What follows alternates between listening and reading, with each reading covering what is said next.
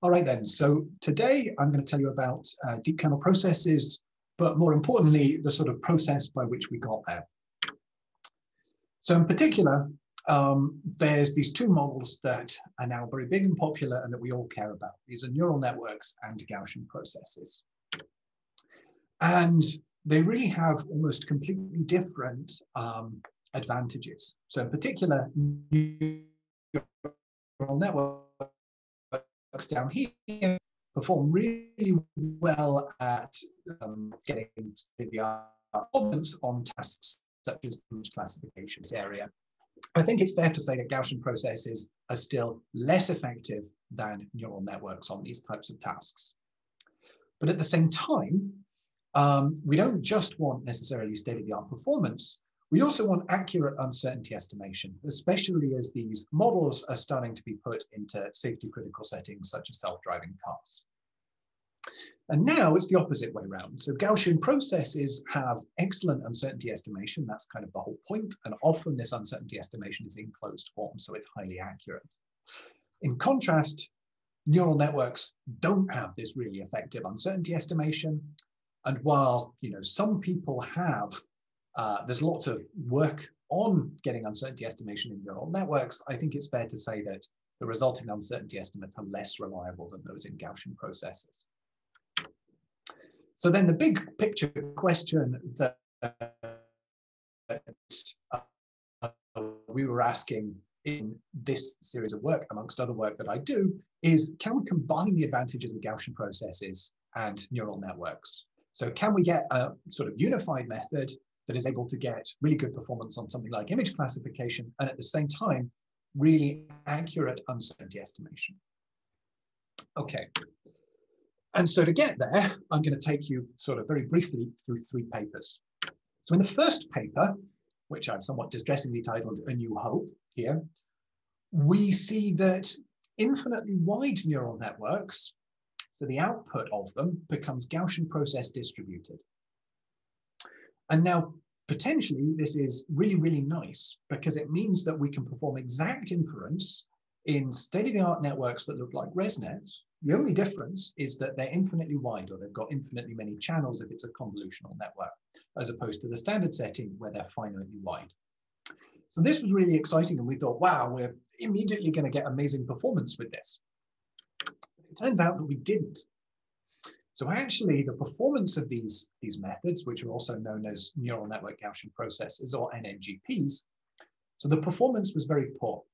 And as I'm going to describe in this part of the talk, the issue is that they lack representation learning. And we know that learning the top layer representation is sort of what deep neural networks do, and it's why we get all the amazing performance benefits that we do in a deep neural network. So that kind of motivated us to take a step back and think about, well, how can I get something that looks like one of these infinite neural networks, but has some representation learning in it? And that was this deep kernel process. And so the key things here is that, again, it combines this infinite neural network-like architecture with flexible representation learning. So unlike a deep Gaussian process, it works entirely in the kernel domain. So there's no intermediate layer features in there. Potentially, it's even got unimodal true posteriors, which means it should be relatively easy to approximate. And a bunch of models that we care about, things like neural network Gaussian processes, and deep Gaussian processes, are all actually special cases of deep kernel processes. So, it really captures a large number of models that are practically very relevant. And we just got the reviews back from, or the decision back from ICML, and actually this is being published in ICML this year. All right. So then, the first paper, A New Hope, Infinite Neural Networks as Gaussian Processes. And so in outline here, I'm actually going to, instead of taking you through this one paper, which is fairly specific, and it's about convolutional networks, which tends to get quite complicated, I'm really going to use this as a jumping off point to go through a little bit of the background behind this infinite network literature. So in particular, in this literature, we're sort of identifying Gaussian processes with neural networks in a variety of increasingly complicated settings. So I'm going to start by talking about a zero hidden layer network, which is really just Bayesian linear regression, and then an infinite one hidden layer network, which is something Radford Field considered back in 1985, getting towards 30 years ago now. And then an infinite deep network, which was developed by others around 2018 or so. And then looking at convolutional architectures such as resonance, which I was involved in. Okay, so then if we take this zero hidden layer case, which is equivalent, as I said, to Bayesian linear regression, we have a network that looks something like this.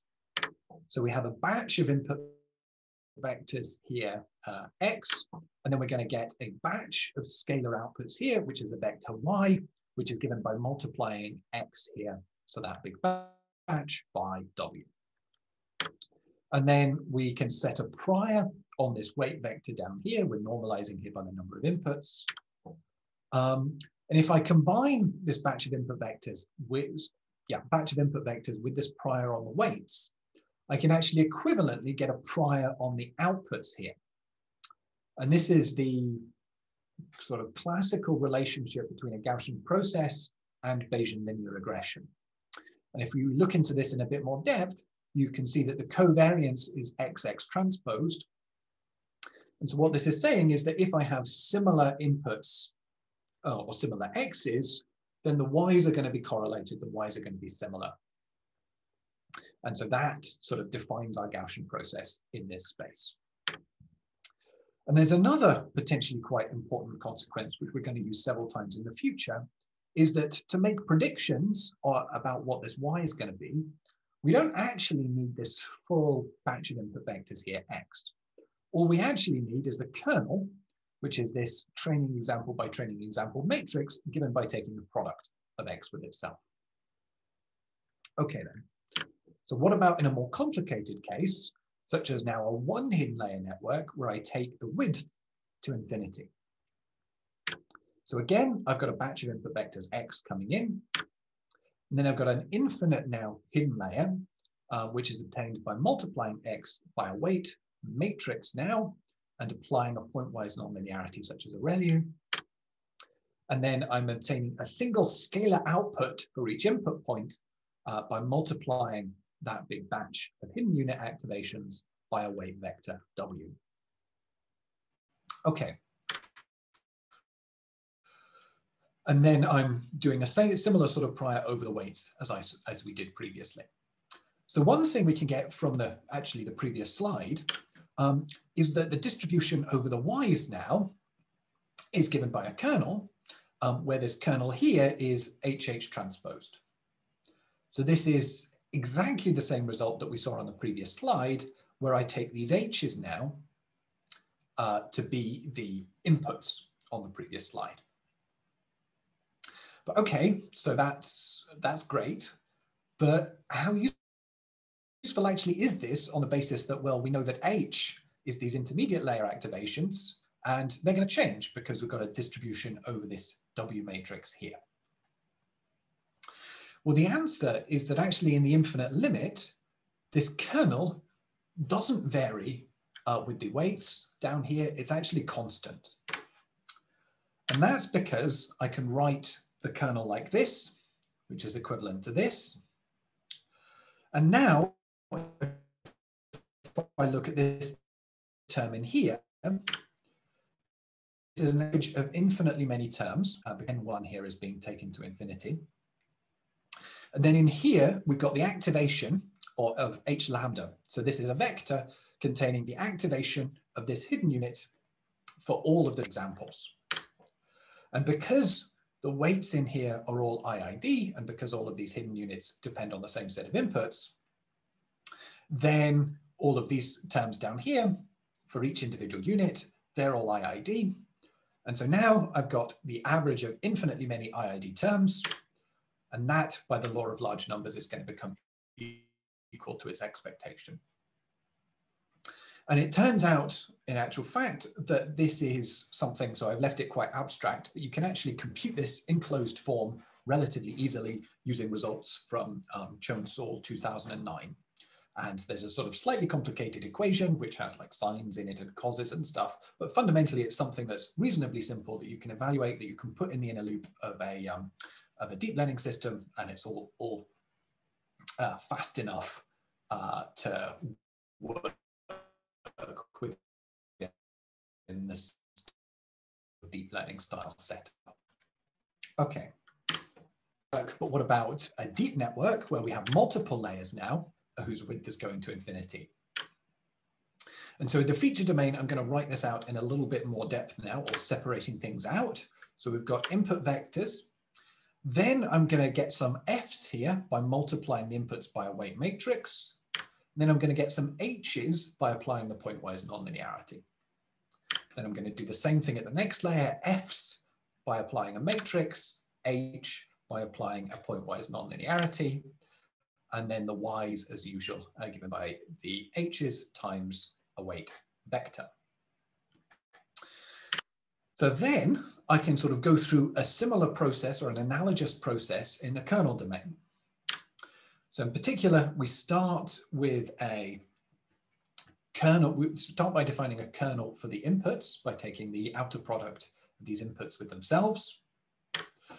And then we can compute this outer product of the F's. So I'm going to define this to be G, which is a gram matrix. And in this particular case, where I've got an infinitely wide network and where these connections are all fully connected, then this gram matrix is actually going to be equal to this kernel, this input kernel down here. And then I would be interested in the outer product of the H's, but the H's have had this pointwise nonlinearity applied.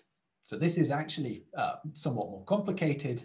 And to represent that, I've got a sort of arbitrary, or not arbitrary, but a nonlinear function K applied to the gram matrix from the previous layer. So again, this is this thing that we can read about from Cho and Saul, which involves sines and causes and stuff, which is kind of complicated, but certainly possible to evaluate inside a deep learning system. And then we do the same thing again. So we're interested in the gram matrix formed by the product of the F's, and that's going to be equal to K, again, just in this setting. And then to get the kernel, i.e. the product of the H's, then we're going to apply this function to the gram matrix from the previous layer. And then finally, this kernel is going to, which is now sort of representing this top layer, because it's the out of the H's. This is again a training example by training example matrix, describing how similar the network judges each training example to be. So that top layer representation is going to become equal to our Gaussian process kernel. Okay.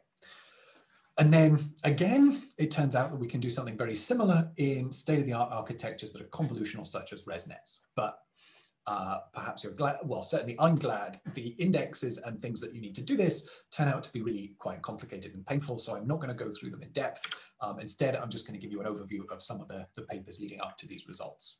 So the one hidden layer case was discussed by Radford Neal all the way back in '96.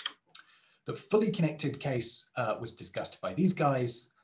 These ones are from Cambridge, but don't include me. And then the convolutional case was discussed again in these two papers. Again, there's a paper from Cambridge in here, which actually has a disjoint group of authors from this one. And there's papers from Google Brain as well, sort of in parallel in both of those cases. And so these days, there have now been many, many more papers on this basic idea of taking the limit of infinite width and then asking about the analogous Gaussian process kernel and showing that the outputs converge to a Gaussian process, which can, if you're a mathematician, be somewhat non-trivial. Okay. So that means sort of at a high level that we have got exact inference in these state-of-the-art architectures that are now convolutional, such as ResNets. And that means, you know, fingers crossed, we should be able to get excellent performance with amazing uncertainty estimates without doing too much more thinking. So are we done? Is my presentation over? And sadly, the answer is no. And the reason is that the practical performance of these things is really bad. So this is now a figure from one of the Google Brain papers. So here they're comparing a neural network Gaussian process, i.e. one of these infinitely wide networks, with a standard neural network trained using reasonably well-tuned stochastic gradient descent. And they're trying just two slightly different architectures here.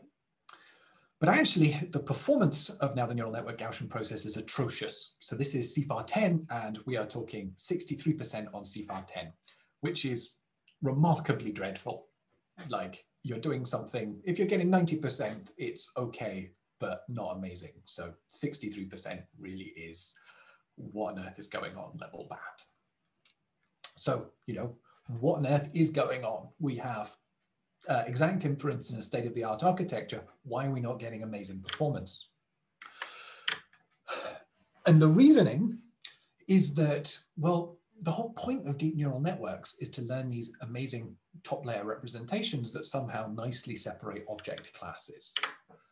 But we're going to see that actually the top layer representation for an infinite neural network is fixed. And so there's no possibility of doing any representation learning at all. Okay, and then I'm going to show you some theoretical results on deep linear networks to show you actually, to get some flavor, some intuition for how learning occurs, or taking a kernel view on how learning occurs in a finite neural network. And then I'm going to look at a real neural network, sort of a large ResNet, and ask whether its actual top layer representation is closer to an infinite neural network or to these results suggested by the deep linear network. And it's going to turn out that it's not very similar to an infinite neural network. That's a bit of a spoiler. Okay, then.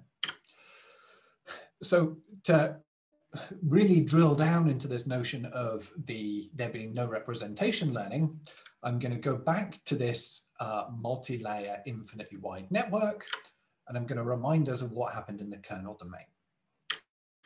So in particular, we started off by computing this input kernel as the outer product of the x's. This is a deterministic transformation. Okay. And then I'm going to compute the outer product here of the f's. This is before the nonlinearity, and this is again deterministic. Then I'm going to compute the outer product of the h's.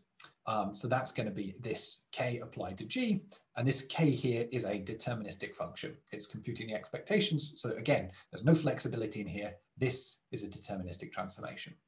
And then again, I'll compute the outer product of the f's. That's a deterministic transformation of what came before.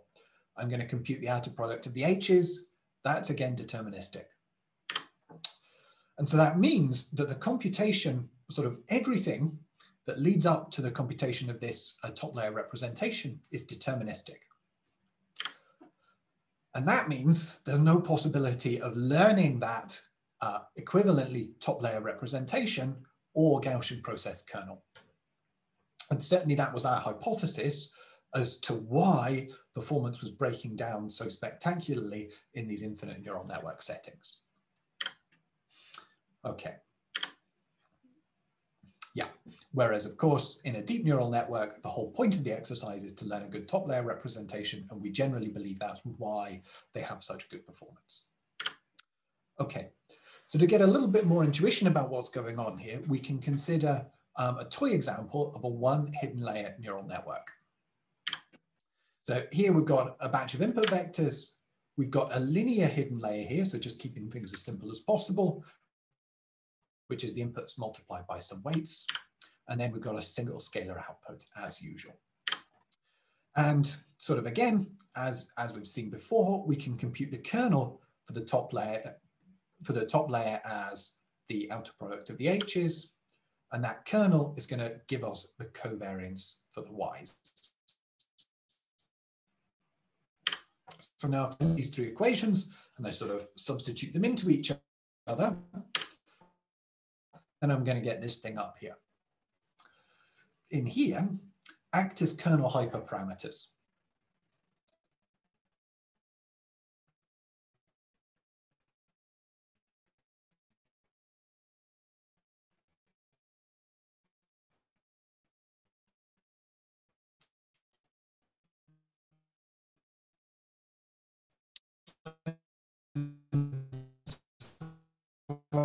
as you remember from a few slides back, as I took this limit of an infinitely wide network, sort of another way to view that result is that this product of the weights becomes equal to the identity. And that's because I'm essentially computing the empirical covariance of the columns of these weight matrices from infinitely many samples. So that's going to give me the exact right answer, which is the identity matrix. And if I then use this infinitely wide network, this flexibility that I used to have up here disappears. And I just end up with XX transposed as my kernel. And I no longer have any kernel hyperparameters. I no longer have any flexibility in that kernel. And so that means, kind of remarkably, that as we widen the finite neural network, which actually means we're adding more parameters because we're adding more weights here and we're adding more weights here, we can actually decrease flexibility in the underlying model, and that can decrease performance. So we always find this a bizarre result. And I think it's a really fundamental one if we want to understand things like how neural networks generalize well despite being massively overparameterized. But for the moment, I'm going to look at some simulated and some theoretical results about this flexibility or variability in the kernel. So the first way of looking at things is taking the prior viewpoint and asking about the variability or variance in the top layer kernel, here the diagonal elements of the top layer kernel, as a function now of the width. And we can see very nicely that as the width gets higher, then this variability or variance decreases as we approach this infinite limit. But there's a flip side to this, which is that as networks get deeper, this variability or flexibility increases, and that's because there's more and more opportunities for randomness or stochasticity to build up as we go through the network. Okay, so that's kind of the prior viewpoint, but then often what we'd be interested in is, well, how does this flexibility express itself during learning? So we were actually able to come up with some analytic results for this setting. And these analytic results are phrased in terms of the input kernel, which we've seen before, but also in terms of this output kernel up here. So this is a new quantity. And this is going to be the product of it's again a training example by training example matrix. So it's the same shape as this input kernel down here, but it's going to be the product of the outputs. So if I had MNIST or something, this would be the product of the one-hot class labels with themselves, which is going to be a rank 10 matrix. And so now we were able to show that we were able to give an analytic form, for the kernels at the intermediate layers after learning. And our interpretation for what was going on here was that these intermediate layer kernels are interpolating from the input kernel to the output kernel here. So if you go in and read this expression somewhat carefully, you can see that what we have down here is 2/3 of K0 and 1/3 of K3. And in this one, we've got 1/3 of K0 and 2/3 of K3. And in fact, that idea holds for sort of any depth. And the reason that I'm writing this in a slightly funny form is because matrix powers are really nasty, complicated things, and this is the form that you need to make K1 here positive definite, which is entirely non-obvious as you look at it, but you can show by doing the computation in Python.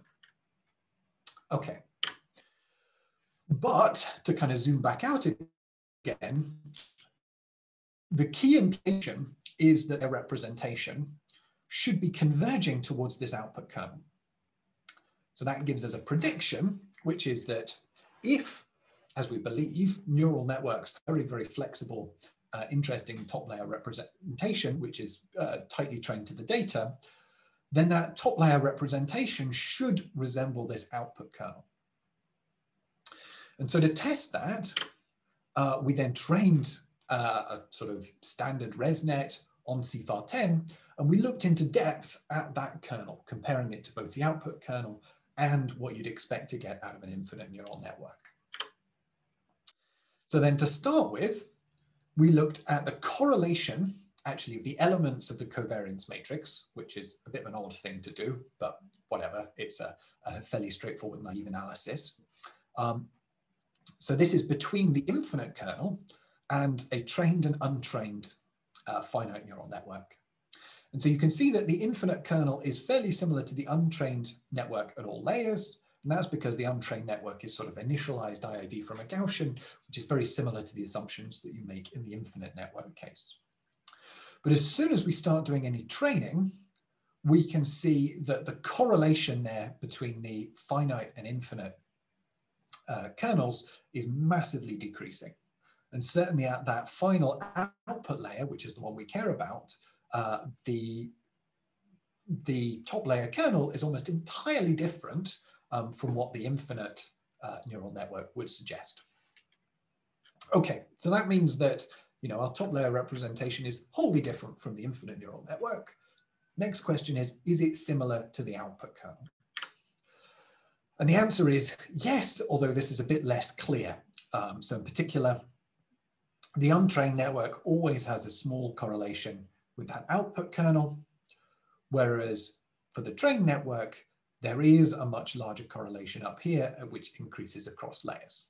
So this is, again, not quite as strong as some of the results here all the way down to 0, but I think that's actually largely because of this notion that we're comparing correlation coefficients of the elements of a covariance matrix, which is always a bit of an odd thing to do.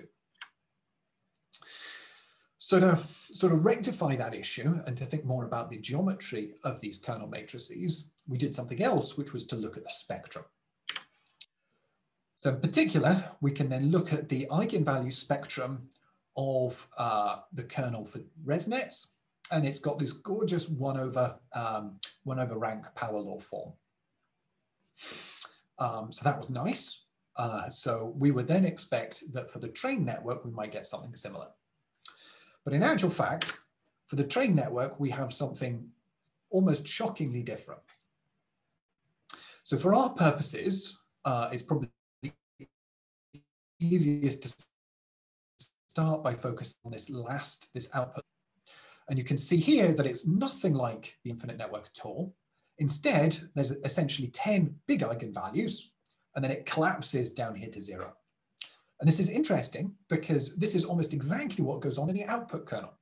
Because this is CFAR10, there are 10 classes, and that output kernel, which is the sort of one-hot class labels multiplied by themselves, that's a rank 10 matrix. And so the spectra here is, the spectrum at the top layer is really, really similar to the spectrum of that output kernel and completely different from the infinite network case. And so there's also, incidentally, interesting things here going on earlier layers. There's kind of a flattening of the spectrum early on here, but I'm not here to talk about those, but I certainly think that's an interesting direction for future work. Okay, and so intermediate conclusion there is that the trained top layer network is very, very different from the infinite top layer, which potentially is sort of partly explaining this performance gap. Whereas it is very similar to the output kernel, which was suggested by that linear theory. Okay, so then intermediate conclusions. As we saw earlier, finite neural networks perform better than infinite neural network Gaussian processes. And that's because neural networks, and we've now confirmed that that's because neural networks do representation learning, whereas NNGPs don't. And that overall means that to combine the benefits of Gaussian processes and neural networks, we need to somehow embed representation learning or flexibility into the sort of infinite neural network computations that we have. So that's going to be the next part of the talk on deep kernel processes. I should say, I realize it's a bit late at this point, but feel free to jump in and ask me questions. I may or may not pick things up from the chat, but you can also shout out at me. Yeah. Okay then. So the outline for this section is I'm going to start by defining deep kernel processes, again, by introducing flexibility into these NNGPs. Then I'm going to talk a little bit about how the deep kernel process prior is equivalent to models we care about, such as the deep Gaussian process. Then I'm going to talk about how posterior inference should be much easier with the deep kernel process. Then I'm going to talk about just a tiny bit about our scalable doubly stochastic variational inducing point inference scheme, a bit of a mouthful. Then I'm going to show you a few results, as usual, but they'll be very brief. Okay then. So now you've probably seen this picture quite a few times. So this is the feature domain view on here, an infinite neural network. If you remember, in the kernel domain, we start with this input kernel. Then we compute this gram matrix, which is the outer product of features. And then we compute the kernel, which is the outer product of h's. And then we repeat that process until we get this top layer kernel. Okay. So now what I'm going to do is I'm going to get rid of this feature space interpretation. So all the f's and the h's have gone. And all I have now is kernels and gram matrices in here. Then what I'm going to do is, instead of taking these gram matrices to be equal to the kernel from the previous layer, I'm going to make the gram matrices sampled from some distribution over positive definite matrices that's somehow centered on the kernel from the previous layer. In particular, we typically choose a distribution here over matrices, which is defined such that this expectation is the kernel at the previous layer. So you can sort of see this as adding noise around the solution from the infinite neural network. Okay, so what does this actually look like in practice? Well, we have this sort of graphical model at the top. So if we start off with a kernel that looks like this, perhaps because we've got sort of nice evenly spaced inputs in a squared exponential kernel. So then we're going to sample a gram matrix, which is going to be similar to this, but have some noise. And that gram matrix looks something like this. And then we're going to apply a kernel, and that's going to sort of non-linearly transform this. So here, red is negative, blue is positive. And so if you think about the results of applying a squared exponential kernel, they're always positive, which is why this is just blue in here. And then we add noise and we apply the kernel matrix, or the kernel transformation again. And this is with one particular distribution over positive definite matrices, which is the Wishart. Turns out there's other distributions you can use, and a really important one is the inverse Wishart. And you can see that this has the same basic intuition. The patterns of noise that it adds might be slightly different. So they seem to be slightly more axis aligned maybe, but we again haven't looked at that in massive amounts of depth. Okay, so that's the sort of big picture of what a deep kernel process looks like. But, you know, how do these relate back to models we know and love, like the deep Gaussian process? Well, so this was our deep kernel process again. So I'm going to make a couple of changes. So I'm going to reintroduce this feature interpretation, these F's down here. And I'm going to make a specific choice of the distribution over kernels. And I'm going to use a Wishart in here. And we're going to see why a Wishart is particularly relevant later. And then in feature space, if we think about a deep Gaussian process, it turns out there's actually something that is exactly equivalent. So in particular, again, we start by taking the kernel as the outer product of the x's. And then we're going to sample these f's from a Gaussian with that kernel.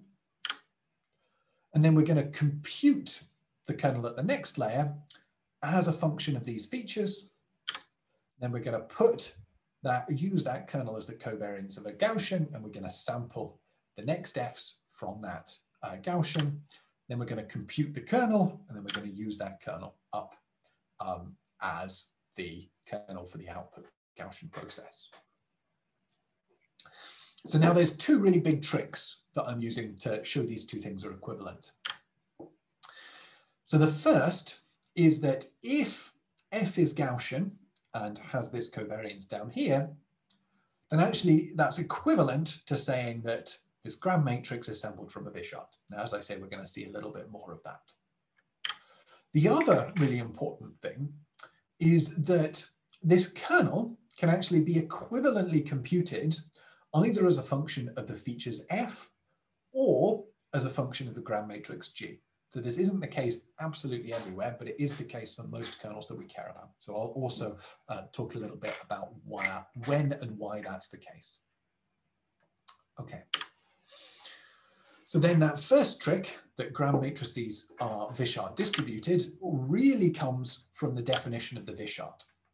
So in particular, the Wishart is actually defined by taking vectors F, which are distributed as a Gaussian, with some covariance matrix K. Then I stack them all together in there, and then I take their product, and that product here, which is now a positive definite matrix, is Wishart distributed. And the only sort of real difference to the deep kernel process is a normalization. So in the deep Wishart process, we divide this FF transpose by n, and we divide, to get the same thing, we divide this kernel in here by n. And that just means that the resulting Gram matrix has an expectation that's equal to k down here. So that's just to keep everything normalized as it flows through the network. Okay, and then that second trick was that there's a certain class of kernels that can be written either as a function of the features or as a function of the Gram matrix. And so if we take an isotropic kernel that depends only on squared distance, so something like the squared exponential kernel that looks like this. Sorry for the slightly verbose language here, but this is now the squared distance computed as a function of the features. So that squared distance then is in there. Well, it turns out that the squared distance can be computed from the Gram matrix in this way. And so the basic idea is that you take this expression up here and you expand the brackets, and then you notice that the sort of products of F's that you get out are actually elements of the Gram matrix. So you end up with sort of the diagonal elements and the relevant off-diagonal terms in there. But then as soon as we can compute the square distance from the Gram matrix, we can actually compute any kernel that just depends on the distance from the Gram matrix. And so that would look something like this. So there are this family of kernels now that can be written as a function of the features or as a function of the Gram matrix. And it's important actually that this is not actually limited to these isotropic kernels. There are other kernels which have this property, such as the kernels that people use for infinite neural networks that relate to those ReLU nonlinearities. Okay. So that shows that the deep kernel process prior is equivalent to the deep Gaussian process prior. But then the next question is like, well, do I necessarily care? Like, people have thought really hard about how to do inference in deep Gaussian processes. That's very well established. Do I need to do inference in this radically different space of sort of positive definite matrices, which are kernel matrices and Gram matrices? So the answer is that it actually is a big benefit to work with the kernel matrices. And that's because if we think about deep Gaussian process true posteriors, it turns out they actually have infinitely many modes, which arise from rotation symmetries in the feature space. But it turns out that this is quite hard to show graphically, so I'm not going to go into more depth on this. Instead, I'm going to talk about the analogous thing that happens with Bayesian neural networks. So they have multimodal posteriors, sort of exponentially many modes, which is at least easier to draw than infinitely many. And these arise from permutation symmetries. So this is sort of swapping the order of units in the network, which I'm going to show you on the next slide. But in contrast, deep kernel process posteriors are much simpler and easier to approximate, and they might even, so there's none of these permutation or rotation symmetries, and they might even be unimodal, although this is work in progress. Okay then. So as we all know, things like a Bayesian neural network have a really complicated loss landscape that looks something like this. And certainly we think a large part of this complexity comes from these unit swapping symmetries. So if we think about this as part of a neural network now, we have these two units in here, and you can see all these weights going in and out. So here, blue represents positive weights and red represents negative weights. So what I'm now going to do is swap the order of these two units and at the same time swap the input and output weights. So I'm going to do this. Now, importantly, this can't have changed the input-output relationship for this component of the network. And that's because at the outputs here, I'm just adding these inputs, and actually these two things are the same, they've just swapped the order. But the actual weight matrices are different. So if I go back, you can see that as I swap, the elements of these matrices change location. So then when I'm working with my variational approximate posteriors, I really need, or I should, be representing these different modes. In practice, sorry, I can't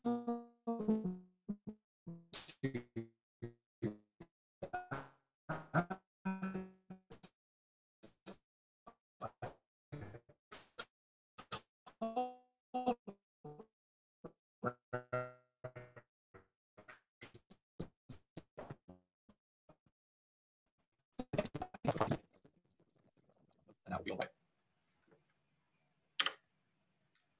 Okay.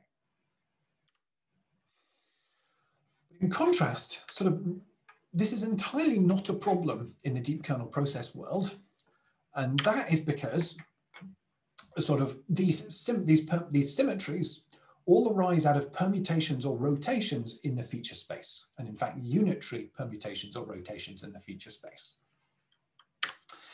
So now, if I define then a transformed set of features f prime, I can ask, well, what happens to the ground matrix or the kernel matrix? And it turns out that absolutely nothing happens. So if you define then this sort of transformed ground matrix as being the transformed features multiplied by themselves, then this UU transposed pops out, disappears, and I get back to the original ground matrix. And so that means that these symmetries, the permutation symmetries in the case of a neural network or rotation symmetries in the case of a deep Gaussian process, that give you a really complicated posterior over weights or over features. Those symmetries are simply irrelevant in the case of ground matrices, and you can even get unimodal posteriors. So we actually strongly believe that these posteriors are unimodal, at least in the linear case. Whereas if you think about a deep Gaussian process or a deep neural network, even in the linear case, the posteriors are not unimodal. Okay. So then I've sort of defined this deep kernel process. We've seen that it's probably going to be useful, but how do we actually do inference in these settings? Well, the answer, as usual, is variational inference. And we can define a process relative to what goes on in a deep Gaussian process. So there is, it should be said, deep Wishart processes, which is work that's currently led by Seb, which is going to be a submission for NeurIPS this year. I'm going to talk about a deep inverse Wishart process, because that's what we did in the first paper, because it's slightly easier to work with. And so the generative model is going to look something like this. So the ground matrix at the first layer is an inverse Wishart distribution, taking the inputs as the kernel. And then we do multiple steps of taking an inverse Wishart with some, again, nonlinear transformation, perhaps corresponding to a squared exponential kernel of the ground matrix at the previous layer. And then you've got something at the top layer out here that resembles a Gaussian process. So we're taking the features now to be Gaussian, depending on that top layer kernel. then the approximate posterior can be very simple. So it can really just be an inverse Wishart distribution over this G1 here, where we now have some learned parameters in place of what's propagating here from the previous layers. And we can do that now for across all these layers. And so this is now, I mean, potentially this looks quite complicated, but actually I think it's relatively simple if you compare it to a deep Gaussian process, where there's an awful lot of choices to make and an awful lot of complexity in how you go about defining these approximate posteriors. Okay. And there's another really neat thing going on here, which is that as one of these parameters here, delta, goes to infinity, then actually this prior down here becomes deterministic, and you end up back at a neural network Gaussian process. And that's now really nice, because it means that we've got a model that sort of captures that infinite neural network as a limit, and so sort of has to be doing better than that, or at least equivalent to that, in practice when we actually train it. Okay. So we define then, that's the approximate posterior.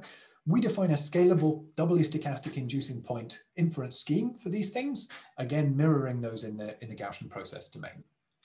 And importantly, the complexity of these things is very similar, again, to what happens in the sparse Gaussian process domain. So if we take n to be the number of training points, m to be the number of inducing points, and d to be the number of deep Gaussian process features, then deep Gaussian processes have this scaling. So usually, actually, it's going to be the number of features times here the inducing points cubed times m squared n.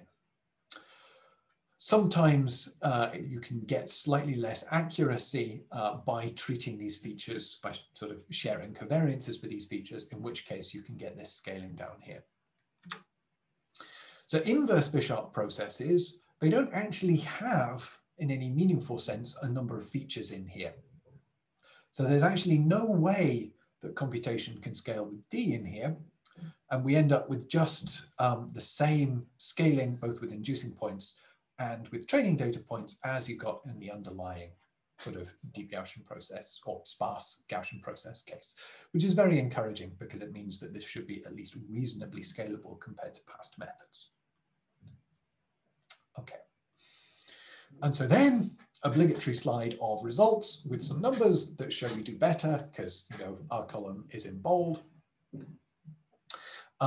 Some interesting points about this are that the benefits that we see, certainly for the smaller data sets like Boston and Concrete, are potentially really big. And some of those benefits are really big for, if we look at the elbow, as opposed to just the test log likelihood. And the elbow is potentially important because it captures sort of how well we're doing at approximating the posterior. And it's also important for bounding the generalization error if you think about something like PAC Bayes. So the other important thing here is that we've looked at an NNGP, so an infinite neural network in here. And sort of as expected, we see that we're almost always doing better than the NNGP. The NNGP is quite good here. Except for this very small number of cases where the difference is, again, very small, and we expect that's because of optimization issues rather than anything more serious. Okay then, so in conclusion, I've shown you that deep kernel processes have these flexible learned representations as you get in the finite neural networks, but they have uncertainty estimation properties that look very similar to those in Gaussian processes, and hopefully they have simple and perhaps even unimodal posteriors that are going to be very easy to approximate. And deep kernel processes, I haven't shown you in this talk, but it's in the paper. They include a huge number of models that we really care about, such as these finite neural networks, infinite neural networks with bottlenecks, just infinite neural networks on neural network Gaussian processes, and deep Gaussian processes. And with this deep inverse Wishart process, I showed you a scalable doubly stochastic inducing point variational inference scheme, bit of a mouthful again, and superior performance on these relatively simplistic tasks. And one of our big challenges is scaling these up to convolutional networks at the moment. Okay, so then to my mind, this is a really exciting direction for future work, and there's a lot of open directions. So I'll give you now a bit of an overview of what I see for some of these directions. So there's a lot of domains where deep kernel processes or deep inverse Bishart processes are appropriate and potentially beneficial. So this is essentially anywhere where you currently use a deep Gaussian process. In a domain like reinforcement learning, where often you're using a lot of relatively small-ish neural networks. I mean, even in Atari, you're talking a sort of 3 or 4 layer networks. And then there are other domains where approximating the posterior well is really important, such as in variational continual learning. And then, as I said, Sebastian Aubert was leading this work on deep Wishart processes. And I think these are really important because with a deep Wishart process, there's this feature-based interpretation that might allow us to do efficient random feature approximations and eventually get onto to convolutional networks. And another really interesting direction that I think about sometimes is that stochastic gradient descent can actually be quite slow, say it quietly. And now that we've got this deep kernel process model, that's actually relatively simple is a strong word, but I think it's not invalid in this case, relatively simple and uniform, there's a possibility of reaching back into some of the more classical Bayesian literature to find other methods of doing inference in these setups. So things like a natural gradient or an expectation propagation method might give us kind of an iterative approach that can converge in like 10 steps instead of like 10,000 steps. Which would be really exciting. And then finally, there's implementations of all of these things at this repo here, and we are keeping this up to date because it's forming the basis of our future work as well. Okay, thanks, and please feel free to ask any questions.